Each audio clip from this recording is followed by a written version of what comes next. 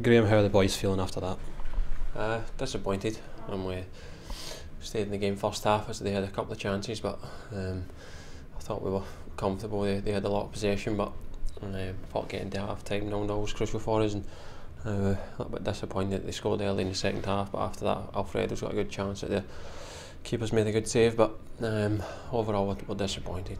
Is that the frustration then, the fact that you more than matched them in the first half and then couldn't really start that again at the start of the second half?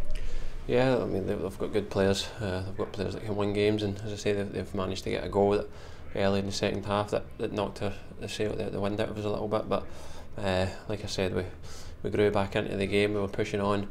We could have got that equaliser with a bit of luck if that chance goes in. But like I said, it didn't, and they go and get a second goal, which knocked us a bit again. I know it might not mean much to you just now, but the captain and Rangers in a game like this must mean a hell of a lot to you. Yeah, it was a great feeling, but as I said, overall it's just disappointing.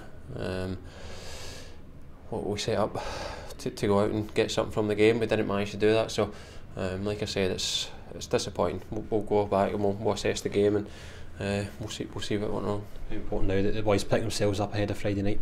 Yeah, we'll stick together. I mean, it's obviously, like I said, very disappointing for us, but we'll stick together. We'll go again Friday night, and hopefully we can claw back some points and get some on the board.